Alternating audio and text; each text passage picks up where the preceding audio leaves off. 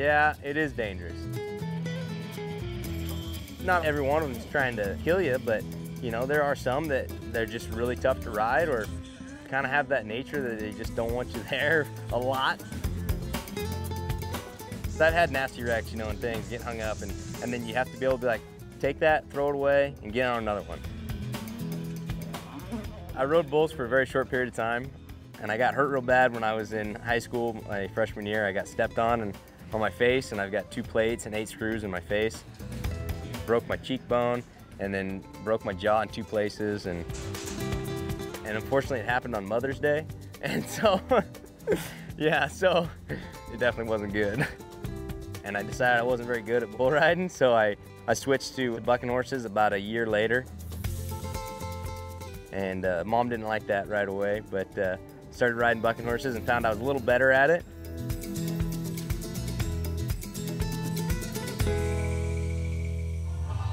Welcome to the Tucson Rodeo. How you feeling out there today? Make a little noise. Let me know you're alive out there, will you?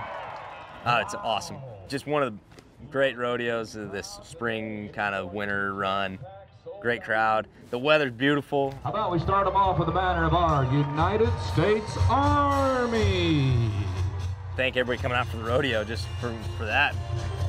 And then be able to thank people for their service really means a lot. How about the banner, the red and gold flag of our United States Marine Corps?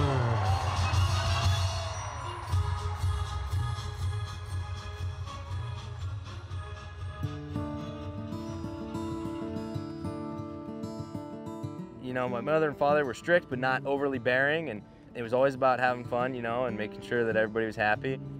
We were always together, hunting and fishing and camping, and it was just a loving family in Carson City. It's just a great place to grow up. My dad rode when he was younger. Might have done a couple pro rodeos here and there, and then, shoot, I was 3 years old, I started doing rodeo, roping the dummy head on the bale of hay, and then worked my way up from there. I still wear his spurs that he rode with. Now let's go to Cody Kiser. All the single girls in the grandstands go, woohoo! He's 6'2", tall, dark, handsome, good-looking, rich, and yes, girls, he is single. Okay, there you go. Show him what you got.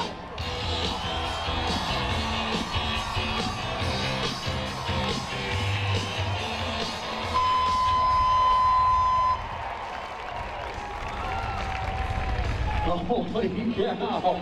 He owned him, he owned him. Yeah, buddy, yeah, buddy. He is feeling good, and he's got every right to.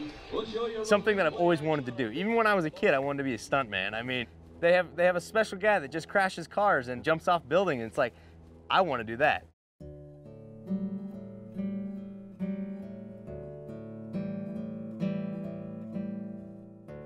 He said, hey, I might have a job for you. And I said, oh yeah, and what's that? He said, I need a bareback rider that meets this description, that can be here on these dates, and wants to do it. And I said, hey, I'm your man. Doesn't matter what it is, I'll do it. I got the call to double Bradley Cooper as Chris Kyle in American Sniper and be his stuntman for the rodeo scene at the beginning of the movie. And when I found out it was Bradley Cooper and Clint Eastwood, I was kind of blown away. You know, I wasn't sure if I'd meet them or get to know them or anything, and I was lucky enough to get to meet both of them, and just 2 of the nicest guys. I mean, both walked up and shook my hand, introduced themselves like I didn't know who they were. That was just by far one of the coolest experiences I've ever had, being able to not only double Bradley Cooper, but as Chris Kyle in this American hero movie about a Navy SEAL that really made a difference.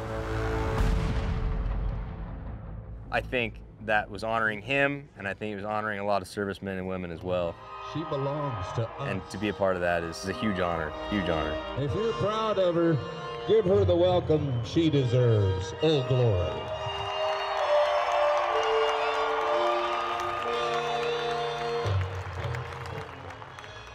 They say behind the bucking chutes there are no atheists. We all need a little help once in a while, so in your own words and in your own way, please join me. Whether it be working out, staying in shape, riding the spur board, or getting on horses, you know, not a day goes by that I'm sitting around doing nothing. I told you this girl I'm not any kind of natural talent. Like, it's taken me a lot of work, and I'm still not great at it all the time, you know? Like, it's just something that I've had to really work on. You gotta be healthy. In the world that rodeo is now, you have to be a professional athlete. I mean, you can't be smoking cigarettes or chewing tobacco all the time and be able to do this.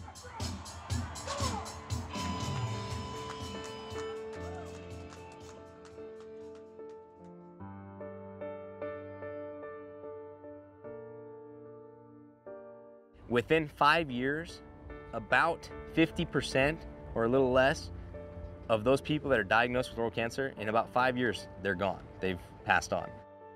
Be smart, don't start. We got it on my shirt, my vest. You don't have to smoke or chew in order to be a cowboy or be cool, you know, or be successful.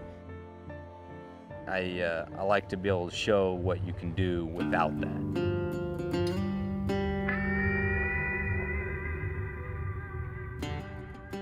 Rodeo is very much of an old school traditional thing, and nobody wants to change that. So I'm not here to change anybody's opinion. I'm not trying to tell people how to live their life. But my whole thing with oral cancer is getting to the younger generation and that really stubborn age of about 12, 13 to 18, you know.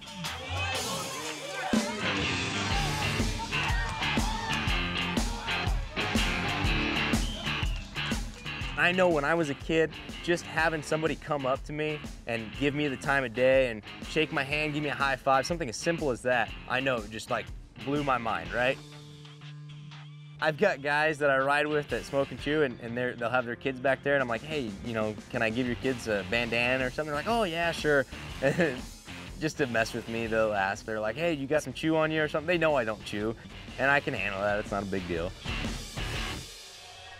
It doesn't matter how good of an actor you are, you gotta ride bucking horses if you're gonna win money in the rodeo business. And I try to picture my ride going perfect. Picturing what I'm gonna do and what the horse is gonna do, and it's a dance, and we're gonna do the dance, and it's gonna be great. We'll be the champions of the rodeo, the winners of our rodeo. Get the victory laps today. Now let's go to Cody Kiser. Here's the stuntman from Carson City, Nevada. He was the stunt double.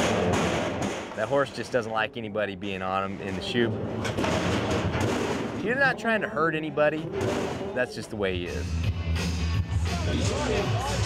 Just first jump out of the chute, just all there. I got behind right away. I got out on the end of my arm and just jerked down. It happened so fast, I can't even tell you.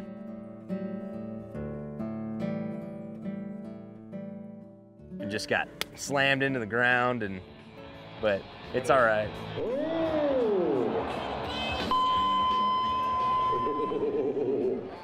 Oh my. There's not many horses like that out there, and even Benny Butler said that to me, the guy that owns a horse. I mean, a world-class cowboy, stock contractor.